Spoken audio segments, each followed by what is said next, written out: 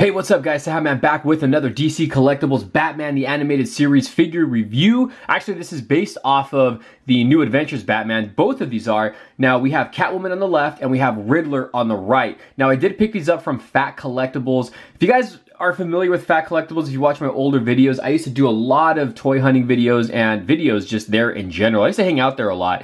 But they brought their prices down on their DC Collectibles because they're $20. And the only real place you can find prices like this is either at Frank & Sons or, I don't know, because some of the prices, it seems like the DC collectible prices did go up a little bit, a few dollars, but 20 bucks is not bad at all. If you guys don't have a comic store, near you and you can't pick these up, click on the link in the description, guys, for bigbadtoystore.com, and you can pre-order these. So we're only going to take a look at one today, and I'm still trying to decide which one. The Catwoman looks cool, but I think today we're going to take a look at the Riddler. So we got Riddler right here based off of the New Adventures. Now, I don't remember a whole lot of the New Adventures cartoon. I've seen the whole series. It's been a while. It wasn't my favorite of the episodes, of the series, I should say, but the characters looked a little bit different. Some looked a little better, some looked not as good. But anyway, so we have the packaging right here. It looks like he comes with 11 pieces. So you got the Riddler right there, Batman, the New Adventures, and then the silhouette right there of Batman, Robin, and Nightwing, and it's the same thing right there in the back. So same style packaging. Let's go ahead and open them up and take a close look at the Riddler.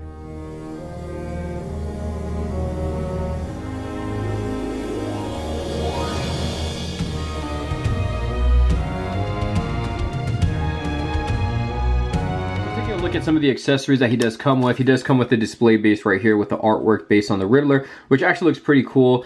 He has, an instruction packet right here, just in case you don't know, how to use the base or, how to interchange the parts. He comes with this little guide right here, or I should say, a little preview pamphlet that shows you some of the figures that are going to be coming out in the future, but I don't think there's going to be anything new on this one. No, still the same one. And then he's got some various hands right here. He's got a total of 3 different pairs of hands, and nothing too crazy, but you get some extra hands, which is always cool. And then you have his cane with the question mark. So this one's a lot different than the animated one, but you get the cane, so that's pretty cool.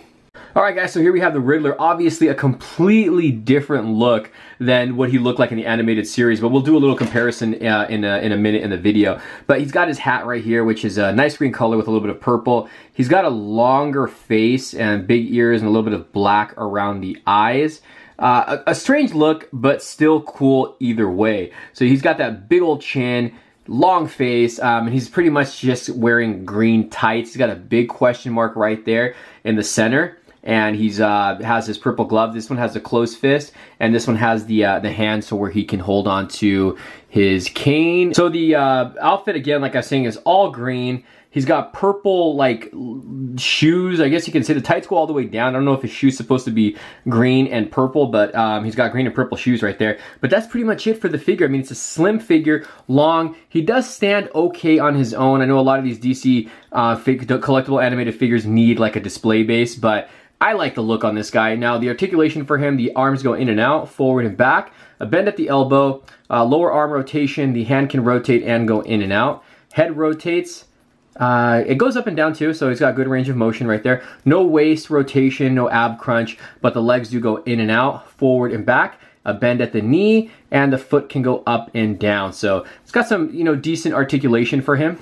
So there's a little bit of a comparison with the animated series Batman and the New Adventures Batman. I personally still like the animated version. I think the look on him is a lot better. But I mean, either way, the New Adventures Batman still does look cool. I like the outfit and I like the colors, but there's a little bit of a comparison right there for you guys. Yeah, guys, there's my review. Today we're taking a quick look. This is a quick little video on the DC Collectibles Batman, the New Adventures Riddler. He does come with a few accessories, nothing too crazy, but it is still a nice figure, and he's definitely going to look good in my Batman animated series display shelf in the toy room. So you guys let me know in the comments below what you guys think about this. Are you guys going to pick them up? What version of to you guys is the best Riddler as far as the animated series goes? Stay tuned, guys. We're going to be reviewing Catwoman. Don't forget to get the video up to 200 likes. We're going to be doing some giveaways if we can get each video up to 200 likes. Thanks for watching, guys. We'll see you guys later. Peace.